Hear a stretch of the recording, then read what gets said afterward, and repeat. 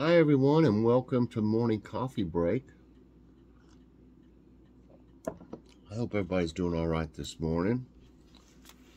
Today is Monday, February 20th. It's President's Day today. So I don't know if everybody gets a day off for that, or I don't think when I was working the last job at Kelly's Foods, they didn't give us, I don't think they gave us President's Day off. Seemed like we got Christmas, Easter. I don't think we got New Year's. Easter and Christmas and Thanksgiving. I think that's about it. I think that's about all they gave us. We worked most holidays. It's, like I said, Monday, February 20th. Currently it's 46 degrees. High today is 58. Chance of precipitation 90%. Humidity 74% right now. Winds are at 1 mile per hour and air quality is good at 32. So that's better than it has been, the air quality. Today there'll be a taste test with Mike.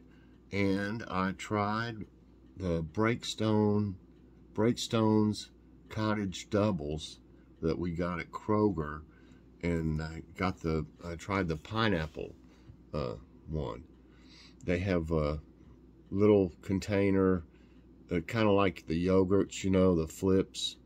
It's got a little separate container with the fruit in it, and you just push, bend it and let it go in there, and then I had to use my spoon to get the rest of it out, but it's like that, kind of like one of those yogurts that has stuff in a separate little space. So check that out today. And was for dinner, I had, if y'all remember when I made it, I made a smoked sausage bake. Gosh, it's been about a month ago. And we had a lot of it, so I made it into 2 casserole, dishes, put it in 2 casserole dishes. And then I froze one of them. Well, it was an aluminum pan with a lid on it. And I froze it, and when I was going through the freezer looking for stuff the other day and putting stuff up, cleaning it out and reorganizing it, I said, well, you know what, we need to eat that. So it's real easy. It was all seasoned, ready to go. Just put it in the oven. Took a little while since it was frozen, but it worked fine. Oh, here's what it looked like. I made some of the cheddar garlic biscuits. That's that spray butter on them. This had smoked sausage, and this one had some of this seasoned sweet potatoes that we got at Aldi, and I'll tell you what, they were really good. And then there's the last of the cottage cheese and pineapple we had. I figured we'd finish it. It was a really good meal. And tonight I had one more rack of those Lloyd's ribs in there. And they're great. Good. They're really great. I'll put them in a crock pot. They're pre-cooked, but I put them in the crock pot and put sauce on them. Or did I? I don't know if I had to put any other sauce on them. I can't remember. Seems like they got plenty. Anyway, I put them in the crock pot, and that way they're ready whenever we want them. And we'll have some of these. I think they're twice baked potatoes that we got one time. They got cheese and stuff on them. Looks like bacon bits and stuff or something like that. And they're frozen. We'll fix those. And I think I got some slaw mix left. That'd be good with ribs. Barbecue ribs. If y'all have never had that, let me see if I can get that out and show you. It's ribs.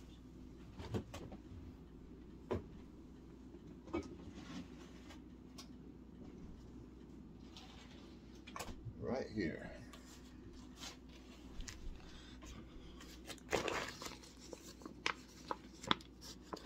voids. We got these at Grocery Outlet. They were $7.99. I have got them as low as $5. When they got close to the date on them before, they'll freeze them and mark them down. And that's what I did with them anyways, freeze them. And so I got some as low as $5. I think this one was $7.99. But they're St. Louis style. And believe me, they're really good. They're really, really good. So it's a little bit of show and tell for tonight. I thought I might, hold on a minute. Yeah, I just cut them up and put them in the crock pot. They're really good. I don't know what they are at other stores. They'd probably be over $10. But it's a whole rack of ribs, and there's no fat on it, I don't believe. I remember just cut them up and you can eat most of it. I mean, you might have a little fat on it, but not much. And it's really quick. I mean, it's easier than making them from scratch, so to speak, or from raw. Okay, I got a few. Sorry, I'm sniffling. I guess it's my allergies, or either I got something a little cold or something. I don't know what. Probably allergies, more likely. What's wrong with what's a piece of paper? Okay, got some tidbits today. Okay, let me put my glasses on. Missing U.S. World War II ship found near Japan after 80 years. And I don't know if that, I doubt that's a real picture of it, because I don't know, it just doesn't look like it's been sitting there for 80 years. After going missing over 80 years ago, the remains of a U.S. submarine from World War II have been discovered off Hokkaido, Japan, recently. Tamaki Ura of the University of Tokyo found the USS Albacore, which sunk 10 enemy ships during the war. The ship with 85 members likely hit a mine near Hokkaido near November 1944. It was thought to be lost forever. And maybe that'll give, that'll give some of these people closure. I'm sure the one, I'm sorry, I have to wipe my nose. I'm sure they, it was awful for them never to have, known what happened to their loved ones. Okay, and this is neat. How do dogs help rescue people buried alive by avalanche? As dogs can smell up to 100,000 times better than humans. I can't imagine that, They sniff out those buried alive by an avalanche. Dogs can detect tiny drops in odor molecule concentrations, which lets them estimate how long a person was at a spot. The person who emits a scent cone beneath snow will have the maximum concentration of molecules, helping dogs locate them. Visit this most remote hotel in the world to gaze at auroras. The Sheldon Gallery, often described as the most remote hotel in the world, sits on a private 4.9-acre rock and ice-covered outcrop in Alaska's Denali National Park. It's not accessible by roads, railways, or trails, and can only be reached by air. Between August and April, you can enjoy a never-like-before chance to gaze at Aurora Borealis here. So if it's a hotel, I mean, I guess they have to get all their deliveries from airplane. That'd be a real pain, because they have to have deliveries for something. I'm sure maybe they have. I wouldn't think they'd have a restaurant or something in a motel. I don't know. Have to have something to eat while you're there, since you can't get out. I mean, well, let's go to McDonald's. Well, let's get in the plane. We'll be right back. Yeah. No. Endangered African penguin chicks hatch at Arizona Aquarium. Cute. Odyssey Aquarium in Arizona is celebrating the hatching of 3 endangered African penguin chicks. Oh, I'm on a roll today. Officials claim that the tiny chicks hatched a few weeks ago and will remain behind the scenes with their parents until they are ready for a public appearance. Over the decades, these African penguins have suffered a massive population decline. Okay, let's see if we can find some nice news.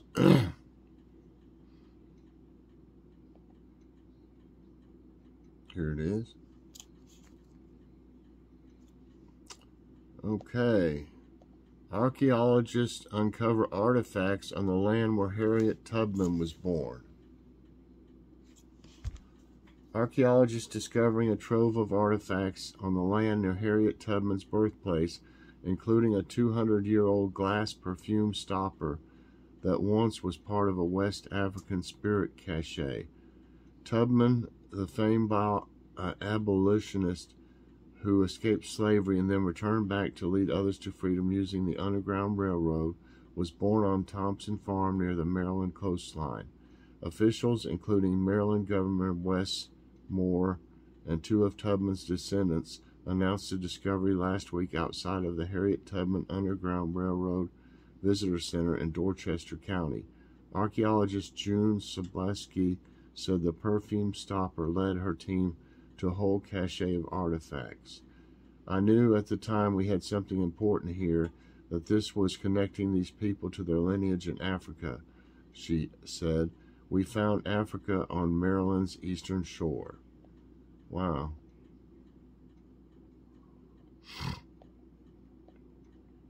Mammals that have strong social bonds live longer, study finds.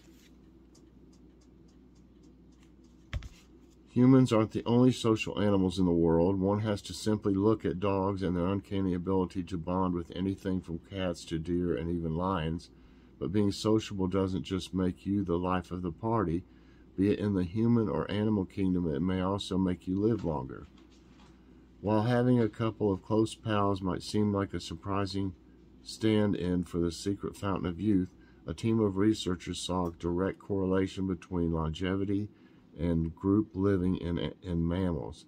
In a recent study published in the journal Nature Communications, mammals that lived in pairs or groups were shown to generally live longer than those who lead solitary lifestyles. Group species live longer than solitary species. Zuming Zhao, an author of the study and evolutionary biologist, told the Wall Street Journal. Wow.